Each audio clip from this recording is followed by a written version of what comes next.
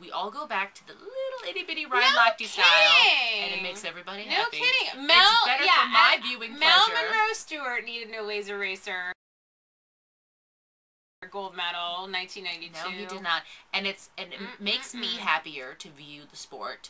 And I think that it's, you know, we'll know. And Ryan Lochte won one of his events at the Missouri Grand Prix. I believe the 400 IM. 400 IM, or the 400 M, as I like to call it, wearing what he, especially for him, it's... His are always so tiny. Is that because of the ghetto booty? I don't know why his are so little. But I'm not complaining. I think I had a favorite. My favorite of Ryan's Speedos was this little red one that he used to wear. But then I saw a picture of him in a little black one, and I think the black one is my new favorite. So he's constantly impressing me with his, you know, ability to maybe Ryan Stevens should consolidate. I don't know if that's the right word, to, you know. I'm going to come up with a Candace line. And it's going to have, like, funny little words on the butt.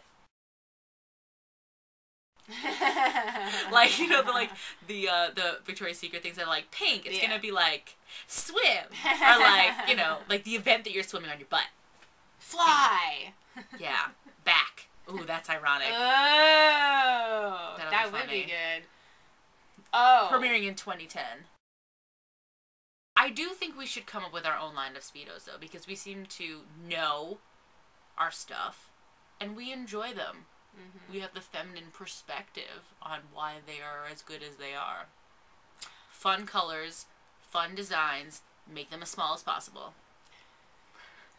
but still have them be comfortable. That's the key, because sometimes I wonder how comfortable they could be on you, Ryan Stephen. Are you comfortable? Are you? I don't know. We can make his with a little more room in the back. Yeah. Yeah. I think they need to make them for different body types.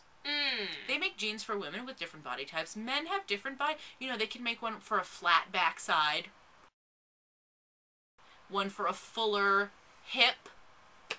You know, different cuts for different types. I think it'd be an important adjustment to the current styles. I do like, there's one that almost looks like a little boy short that I think is kind of cute. I really am liking the return to the Speedo. I think it's cute. I just say, it's something that you definitely do appreciate more when you're older, though. Because I remember when I used to watch the Olympics, I'd be like, ugh, I know, like, why are these men wearing Speedos? You're like, Matt Biondi's like, really attractive, but, like, why can't he put something on? Because you're just like, you know, it's an awkward time. Yeah. But it's only attractive in this situation, because if I saw a dude at a pool wearing it just for fun times and no reason, I'd be like, you need to put on some pants.